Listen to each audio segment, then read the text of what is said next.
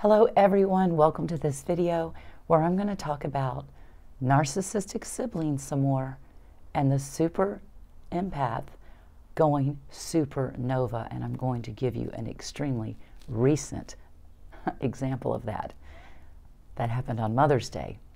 So this is connected to another video that's coming out right together, and it's about 5 minutes long, just like this video is.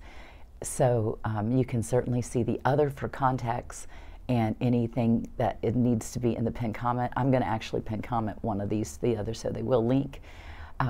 But the event that happened with my brother, over me wanting to talk to my mother for Mother's Day, which I was not able to do, he threw all sorts of BS at me, including telling me, well, the police were right there and they were reading all my text and that they were looking for me right now to serve papers on me for a civil case. Anybody who knows better knows the police do not serve civil cases. They do not. That's the process server, okay? And so he's absolutely full of it.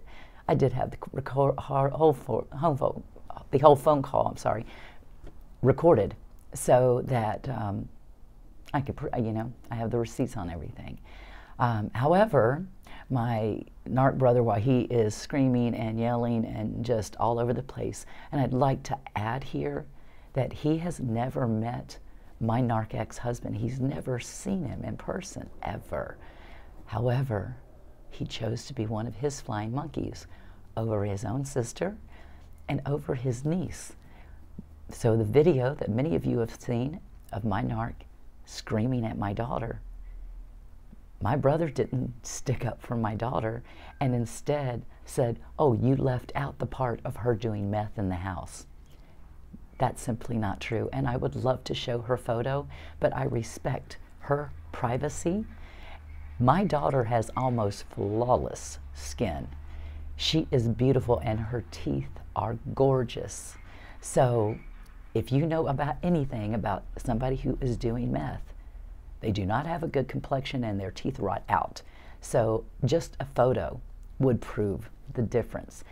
Also, when that event happened, my daughter had just arrived by plane and had been at the house about 20 minutes, okay? And her boyfriend at the time that my ex is screaming about hadn't been there in 18 months. All right, so the thing is with my brother, I would fall for the projection and the deflection, because I'd say something to him and he would just switch to something else. Why, what about you this? And I, at the time I didn't understand, and I'd end up trying to explain myself. You guys know how that is. So I don't do that anymore. And I actually have had, until Mother's Day, have had zero communication with my brother since like 2016 or 17. Yeah. And I do love him, but I have to love him from afar because he is a very damaged individual. He does watch all the videos, so a shout out Greg. Yeah. And he allowed also now somebody else was also listening to the conversation and recording it again, like I said. However, so his wife gets on, is yelling at me in the background about, you need to shut up, you ugly, old, saggy tit bitch, is what she said. So what came out of me, I'm not going to say all the words, but you know what narcissists do. One, they hit below the belt. Number two, they're usually going to come at you with something that bothers them. So I know it did not trigger me because I'm not saggy, okay? I had a breast lift after I had my kids, so I know that for positive.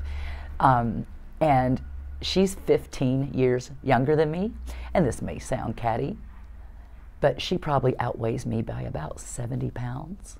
And hers are very large, and they are saggy. And I went real evil on that.